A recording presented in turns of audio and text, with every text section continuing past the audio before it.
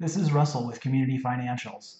In this video, Amanda Hilton from TOPS and I discuss how Community Board can use TOPS One to track maintenance service requests and work orders. So if the board, we're doing the financials, but if the board wants to use TOPS to help them with tracking work orders, you would just grant your board members with access to the work orders, the service requests, and the CC&R menus. Obviously, any of this information will also show for them in their community activity. Any work orders or any of this tied to the property or the owner itself, it all gets shown on their activity too. So I'm taking you directly into these menus, but just know that if you were looking at a community or at an owner or a vendor, it's going to show all the same activity. It's a relational database, so a lot of this stuff is tied together. You can do updates to one area that's going to update it everywhere else, or view history and activity in one area, and it's also going to show everywhere else that it impacts. Does that make sense? All right, so you've got your activity feed, so the board members could see any of the work orders that have been issued, if they're open, if they're closed. Obviously, each one of them has this little drop down. So if there was one picture or multiple or any type of different attachments, JPEGs, PDFs, it supports all that. So you could scroll through those here. You could close it. You could add a comment. You could get into the vendor or the property itself.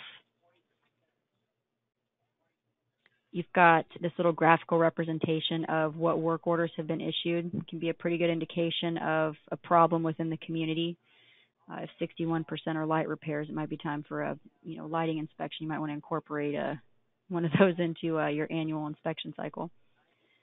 Quick links to your work order codes and vendors. So if any of that isn't set up and you're trying to add a work order while you're walking through your condo community or something, it's really easy to update all that on the fly.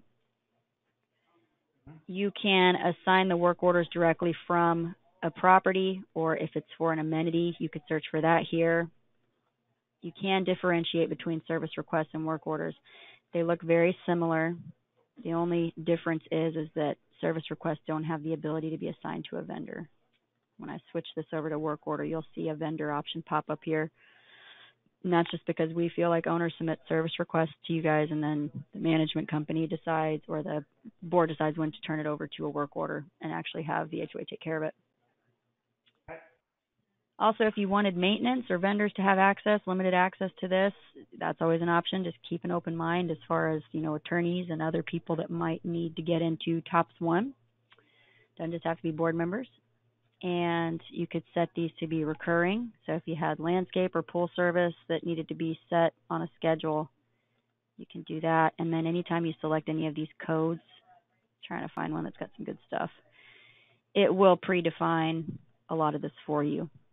And you can use voice to text to make updates. If you've got the little microphone on your smartphone or your tablet, it does a really good job of recognizing that and putting it into text form. Who approved it, what vendor you want to issue it to, or even a maintenance personnel. So is that going to populate our current vendor list? Yes, we will import that for you. Upload any number of attachments. I'm on a computer, so it's obviously bringing that up, but on a phone, it would bring up a camera roll or an image gallery. Schedule it. Work order ticket. So that was the process for creating a new work order. If I wanted to follow up on outstanding ones, anything open, obviously you do have the option here to put it in closed or past due, but this is by default just going to show me all open work orders.